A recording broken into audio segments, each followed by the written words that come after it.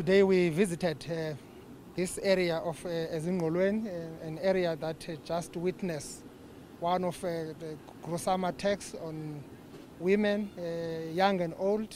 We lost about 4 women a few days ago on the 1st of this month, where an unknown person came in to really destroy lives of these families.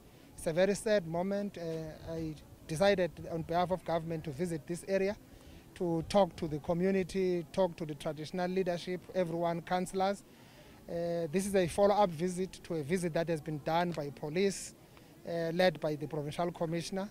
We really commend the work that our South African Police Service is doing here, and also the community has been quite impressed by the work that our police are doing. At least 4 suspects are being actually asked questions by police just to look at all the issues of investigations properly. We hope that soon there will be a proper arrest arising out of the rigorous process that our police have embarked on. It's a very bad thing. We're really condemning this thing.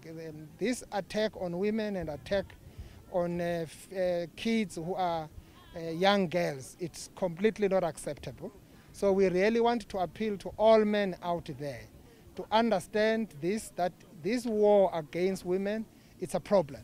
We have got war that we are waging against coronavirus. Let's all have the energy to work to save more lives against coronavirus. We can't afford to have other lives that are being taken by other people just from nowhere. So we do really condemn, and we hope that soon all culprits or perpetrators will definitely be behind bars. And we will work with police. The community here has pledged support and solidarity on the work that government is doing.